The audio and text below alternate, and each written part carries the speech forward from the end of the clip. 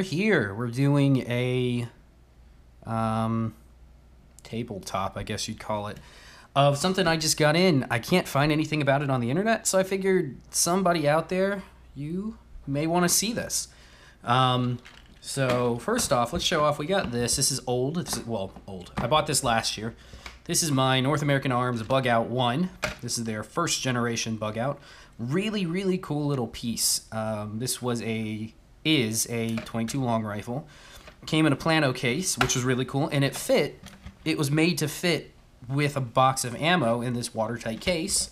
Close it up, and you could hide it somewhere, put it somewhere, store it. It's really neat. It's a neat little thing, which is why I bought it. Plus, it was not that expensive. These North American Arms guns aren't that expensive, really, to begin with. So there's that one. But today on the table, let's line that up, is the North American Arms Bug Out 2. This is the second version that they came out with. They've made some changes. Overall, it's very similar. Packaging is, well, we'll get into it. So, comes in this cool little white box. You open up your white box, and inside you get a lockbox with the North American Arms sticker. It's nothing that fancy. I did look inside the box at the bottom earlier, and there's a little sticker that says Made in China. So this is probably nothing more than a $20 box. But, you know, I guess if you want to collect stuff like this, if you collect North American Arms stuff, you get their sticker in the box. It does have little mounting brackets on the bottom. It's your typical gun safe thing. Don't consider this a safe, though. Those, I can tell you from experience, that these little locks here can be picked open almost instantly, if not just raked open. So this is to keep guns out of, like, kids' hands, I'd say.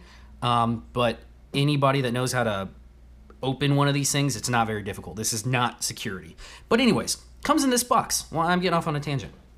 You open the box, and you have a gun. Yeah, you know, your little snack right here, silica gel, tells you some instructions. Underneath this is the key and some other gubbins. I bought the standalone version. They also make a combo, which has the 22 mag and the 22 LR cylinder, but I just wanted the Magnum. So, big change this year is that it is, as you can see, a 22 Magnum versus the old one was a 22 LR. It's really cool. I don't know that they're doing a limited edition, so my my original Bug Out was a limited run. They did 1,500 of them, and the serial number says that. It's like serial is 1 through 1,500. I'm like 11 something. I don't know if these are as rare as those are going to be, if they're making more of them, but either way, they're really neat. Comes with a Hogue overmold grip, like a rubber grip on the back. It does come with an XS sight. It's a tritium with a white dot around it, which is cool. It does glow in the dark. This has their, like, this specific profile for the Bug Out series, and I think this is one of the neater profiles they have. It's very squared off, but it's really cool. Cylinder pops out. You have to half cock it, obviously. Your cylinder will come out, and it's made for a 22 Magnum, so that's why I ended up buying a box of this 22 Magnum. I've never owned anything in 22 mag, so this is kind of a first for me. But you know, they're kind of neat little hot 22s, I guess you could say. Some people say it's a kind of like a 5.7 light since it's the same size bullet. I don't know that I'm gonna make that argument here and get hate in the comments, but 22 mag is a stout little round, and it's pretty neat. So, some things to show you guys before I cut this video short. Yes, it does not come in a plano box. Guys, NAA, what are you doing? The plano box is like the coolest thing. I understand that you can't fit the box of ammo in this little plano box with it, but still, the plano box is cool. These plano cases, I think, can be had for like 15, 20 bucks. I'm going to go on Amazon later and buy one of these to put this gun in, because I think it's cooler having it in that versus this. This is probably going to just sit in the safe, this lockbox. If there's anybody out there that's like a super fan of North American Arms and wants this case, let me know. I'll sell it to you for cheap because I'm never going to use it. But yeah, cool stuff here.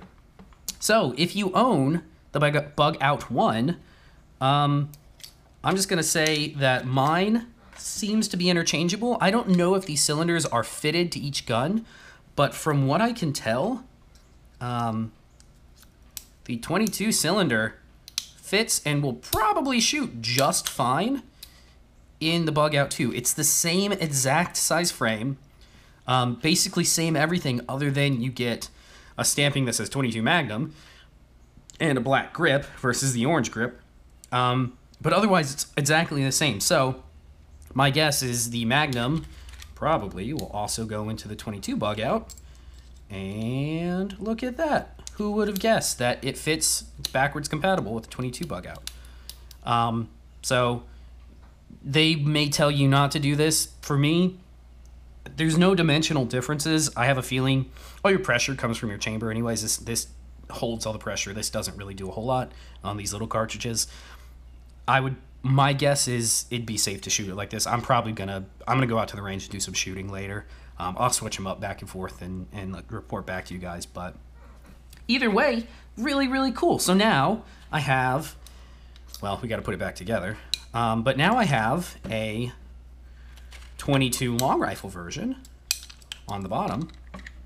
And let's see, is that, yeah, that's the Magnum cylinder. And a 22 Magnum on the top. I've never owned 22 Mag, so this is kind of cool. This is my first trip down the 22 Mag lane. So I'm excited to go shoot it. It's going to be a little snappier, obviously, than the 22 LR. But they're both more than capable of what they're supposed to be, which is a little varmint gun is what I would consider them. Nothing more than that. But yeah, this is what you get. Not this. You get this, and if you buy the extra cylinder, you'll get the 22 cylinder. If you already own the Bug Out 1, don't get the extra cylinder. Just go ahead and get the Bug Out 2 because they seem to be interchangeable. Other than that, it's, you know, it's your typical North American Arms. I think it's like $280 for this case here without the ammo, obviously. For this with just one cylinder and the lockbox. North American Arms, do a Plano case next time. It was way cooler. But it's not bad. It's not a bad price for what you get. It's kind of a neat little toy. I'd say toy, as in the Gun World toys. But it does serve a purpose. They're kind of cool. You can lock the cylinder like that. No, wait. Like, come on. Oh, I got to pull the trigger. Lock the, there we go. So they do have little half-cock notches, or I guess it's I don't know what these are called. The little notches for the hammer to sit into, hammer notch maybe. And it locks it so it's safe to, it's drop safe, it's pocket safe. It can't go off until you pull the hammer back and fire. So there you go. This is the North American Arms Bug Out 2, second generation. I'm a huge fan. I think they're really cool guns. If you are able to find one of the Bug Out 1s, why not get both? You got 22 and then Magnum. And you get a cool grip with it. So come on, it's awesome. Anyways, that's it for me, guys. Hope you enjoy. Like, share, subscribe. Check me out on Instagram. That's where I'm most prolific. I don't post a lot on here, as you guys can tell. Check me on Instagram, though. It's baby_faceP.